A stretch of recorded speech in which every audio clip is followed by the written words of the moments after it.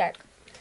This is Leah Hoffman doing an interview with Kelly Jones for Britannia Teas and Gifts.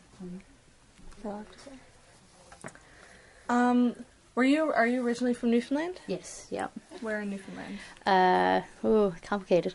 I was born in St. John's and stayed in St. John's until I started school, and then I moved to Mount Pearl, and then in grade 5 we moved to Clark's Beach, which is out in Conception Bay. Where does the name Britannia come from? Britannia is located on Random Island in Trinity Bay, and that's where my mom grew up, and is where my mom's family's from. So when we were deciding on the name for the store, we figured this place because I used to drink a lot of tea growing up.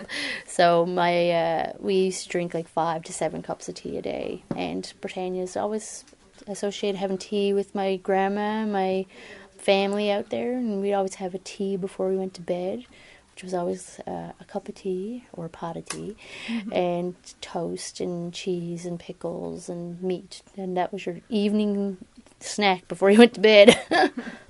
So, how long have you had this business? It's 4 years this weekend. So this weekend we'll be open for 4 years. Wow. Yeah. Why did you choose this location? I love downtown.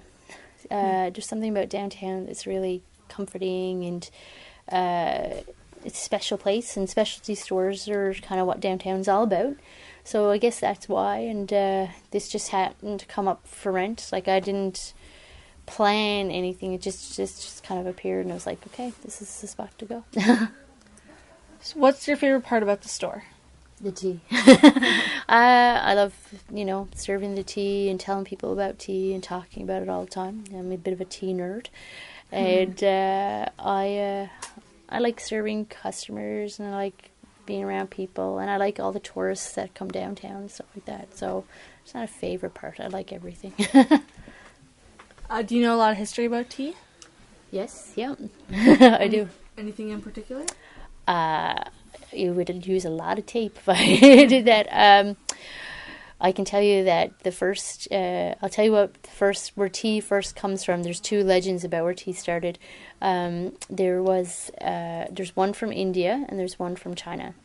And the first legend is that tea came into existence because there was an emperor, Sheng Yung, I think is exactly how you pronounce it, I might be wrong.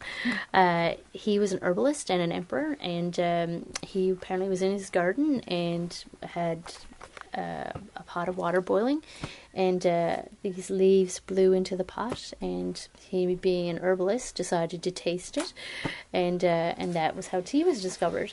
There's another legend from India, but there's 2 versions.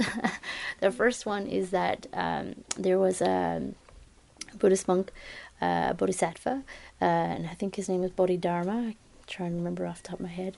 And he was a monk, and he was very intense about his meditation and how very important it was to him, and that he had to stay awake. So he used to chew on the tea leaves to keep himself awake. The other version is that he was a monk and very adamant about staying awake, and fell asleep during meditation and became so disgusted with himself that he cut off his eyelids so he would never close his eyes during meditation again, and then he threw his eyelids away, and the tea bush was supposed to have grown from his eyelids, but I don't think that's true. But there's all kinds of stuff. You can go back, tea and war. At least two wars have been fought over tea. The Opium Wars, which were China and Britain. Britain wanted to buy tea, but China wasn't interested in what Britain had as a commodity, because they didn't really have anything that China needed.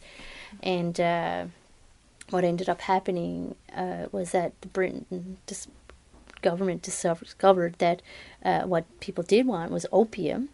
So Britain was growing opium in India, and then selling the opium for silver in China, and then selling the silver back to China for tea.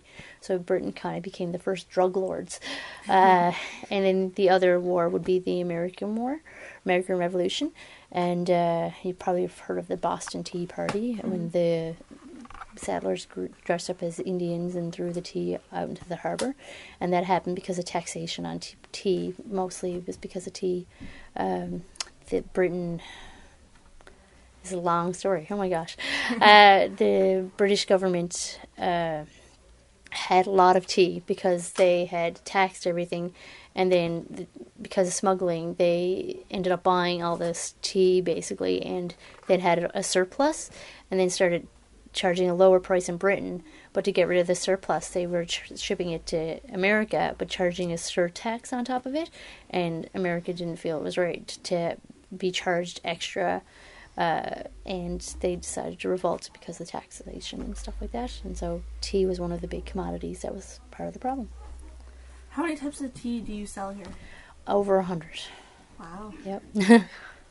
You can taste one in a minute. There's Belgian chocolate rooibos on upstairs. Wow. What is your favorite type of tea? If I had to pick, I would say any kind of oolong. I like oolong teas. Oolongs are between a green tea and a black tea. Their only difference is the amount of time they're exposed to oxygen. And in oolongs, you can get light oolongs and dark oolongs. And I really like them because they're a bit more fuller in flavor than a green tea, but not as strong or bitter as black tea. So I really like oolong. What is your favorite memory of Water Street? Oh, that's easy. It's a smell. When I was a kid, my grandma and my family used to come down to Water Street all the time.